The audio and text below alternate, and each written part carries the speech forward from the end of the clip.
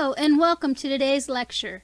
Today we will review KPI trends for both bar charts and time series plots. In this lecture, it is assumed that the student understands the definition of an average, sigma, and standard deviation. If this is not the case, we have added a bonus video that reviews these topics in detail. Please watch that video prior to watching this one. I'm Karina Epperly, and I'll be your instructor for this course. What is measured will improve if and only if action is taken to correct, prevent, and improve poor performance. Therefore, understanding variation seen in a KPI chart is essential in implementing the corrective and preventative actions required for improvement. Before we start, I will review the basics of common versus special cause. If you were to measure any two objects for a physical or chemical attribute, you would see that slight differences exist. These differences are called variation. This holds true in the manufacturing environment as well. For example, if the weight of 100 units of product X coming from the same process Y were measured, we will see that slight variations exist between each unit. This variation is acceptable within a certain acceptable tolerance range for that process, the distance between the lower and the upper specification limits. Any unit that falls outside of this range is considered to be a defect. Common cause variation is variation that is inherent to the process that is random, always present, and affects every process. This type of variation exists as a natural part of the manufacturing process, and an assignable cause does not exist. Special cause variation, on the other hand, is variation that is not random, not always present, and does not affect every process. It is unnatural variation as signified by an outlier, which is a point plus or minus 3 standard deviations from the mean, and is caused by an assignable cause. Only 0.03% of the population will fall in this location. It is a one-time event unless a special cause is not eliminated, in which case it can show up in the manufacturing process as a repeater. In this KPI chart, we see a special cause at X equal to 61.5%, while the average of the surrounding data points equals 90.5%. This is clearly an outlier. Besides special cause, KPI charts may show negative and positive trends. A negative trend is one in which the slope rises or falls in the opposite direction of the KPI goal. Here we see two charts, one that has an ascending slope and the other with a descending slope. In both cases, these charts are displaying negative trends as the slope is falling or rising in opposition to the goal. A negative trend in a KPI bar chart is displayed when the visual cues of the bar changes from green to red in successive order. Whereas a positive trend is one in which the slope falls or rises in the same direction of the KPI goal. Here we see two charts, one that has an ascending slope and the other with a descending slope. In both cases, these charts are displaying positive trends as the slope is falling or rising in the same direction as the goal. In this case, a positive trend in a KPI chart will show the visual cues of the bar changes from red to green in successive order. It is easy to detect trends when enough historical data is present, or when the data follows the simple trends displayed in the previous charts. However, KPI charts very rarely display these simple and straightforward trends. This is when reading the charts and deciding on a course of action becomes complicated.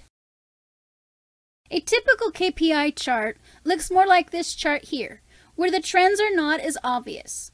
Assessing trends becomes even more haphazard as the duration between points increases, such as in KPIs that are tracked on a weekly, monthly, or quarterly basis. This can lead to incorrect action, especially when goals and targets are not based on historical trends, but arbitrarily set by the company and/or organization. Unfortunately, this is too often the case. In order to better assess the KPI data for Plant A, I changed the chart format from a bar chart to a time series plot and added the upper and lower control limits calculated at plus and minus 1 sigma, 2 sigma, and 3 sigma. The equation for the upper control limit equals the average plus the standard deviation times the number of sigmas, whereas the lower control limit equals the average minus the standard deviation times the number of sigmas. Provided the data is normal, based on the normal distribution curve, 68.2% of the data population should fall within plus or minus 1 sigma. 95.4% of the data population should fall within plus or minus 2 sigma, and 99.73% of the data population should fall within plus or minus 3 sigma. When we flip the normal distribution curve on its side, we can see where the bands fall on a typical control chart. From the X-bar to the C-bands, we expect to see 68.2% of the data points fall within this band. From the X-bar to the end of the B-bands, we expect to see 95.4% of the data points fall within this band. And from the X-bar to the end of the A-bands, we expect to see 99.73% of the data points fall within this band. Anything that exceeds the A-band falls in the 0.03% and constitutes as an outlier, also known as a special cause. We added the visual cues of the KPI chart to show where the data points fall in relation to the sigma bands.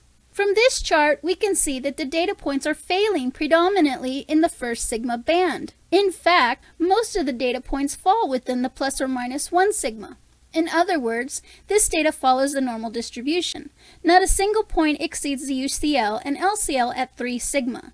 Therefore, the data does not exhibit special cause, even though based on the goal and targets established by the plant, there are several points that will require immediate action. In the time series plot, 3 points may give some concern as they are approaching the end limits of the third sigma band.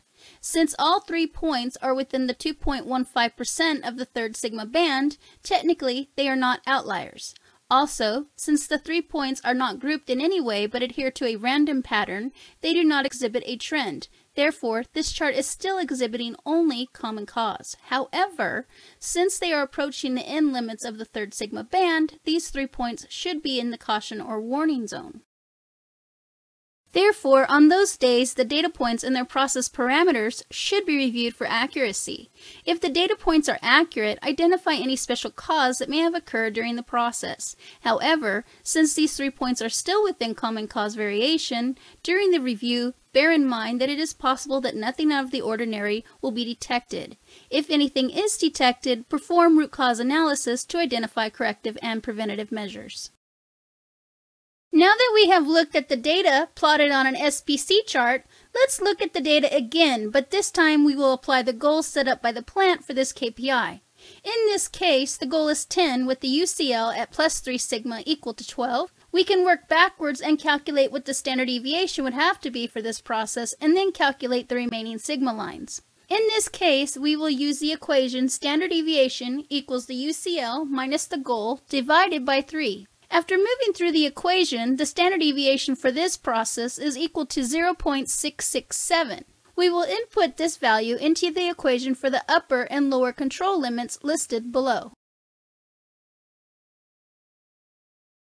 In this chart, the data is still exhibiting the same variance as displayed in the SPC chart. However, the limits established for the plus and minus sigma lines are not based on the variance displayed in the data, the voice of the process, but are instead acting as hard specification limits by listening to the voice of the customer. Therefore, we move away from looking at the data for stability and start asking whether or not the data is compliant. If we want to assess the KPI in this manner, then the voice of the process is stating that it's not capable of meeting the specifications, and therefore the only measure to take to decrease the dispersion is through applying long-term strategies. And if this is the case, then staggering the goal line is the only method to prevent failures on common cause variation, which is known in statistics as a type 1 error. Let's move on to more challenging trends. I have seen several KPI charts established with just a goal line. In this case, the KPI is either in or out. For example, on 116, the key performance indicator percent yield is in the red at 89.9%. An action item was properly assigned to understand why the KPI failed. However, on the very next day, 117, the key performance indicator, percent yield, is in the green at 90%. The obvious question is 0.1% a significant difference? Were any actions taken that resulted in the indicator going from red to green? When setting up or reviewing KPI charts, these are the types of questions that should be asked. Let's review a type 1 error. In layman terms, a type 1 error is saying that two things, upon comparison, are significantly different when in fact they are not. This is a false positive, just like in this example where the KPI is failing at 89.9% while the other is passing at 90%. This would say that the difference of 0.01% is significant enough to say that the two numbers are different and should not be considered as coming from the same process. In this chart, we plotted the entire week for percent yield. We see that the values are failing directly at the target line with very little variation. In fact, the weekly average is in the green at 90.3%. In this example, the dispersion between the points is too minuscule to segregate the points as belonging to common versus special cause. Therefore, any immediate action driven on points that are below the goal line for percent yield will be driven on common cause. Therefore, the best course of action when faced with a KPI chart that exhibits this trend is to review the last few months of historical data. If the trend has remained the same as seen in this chart, improve the performance of the KPI as part of a continuous improvement strategy. In these two charts, there are some underlying commonalities. They both exhibit common cause and they both have poorly aligned goals and targets. This is evident by the fact that 1, their goals and target lines are drawn directly in the common dispersion of their process, and 2, these goals and targets have been established without taking into account the trends and dispersion of the historical data of their process. There are 4 very important points to take away from this lecture in establishing KPI charts. 1, understand the historical data and set goals and/or targets that will distinguish between common and special cause. 2, if fighting common cause variation or trying to achieve an aggressive goal, stagger the goal and target lines. 3, establish a continuous improvement strategy to reduce the dispersion. And 4, adjust the staggering of the goals and targets relative to the continuous improvement strategy. This completes this lecture. In Lecture 8, we will discuss how to improve target and goals for KPI charts.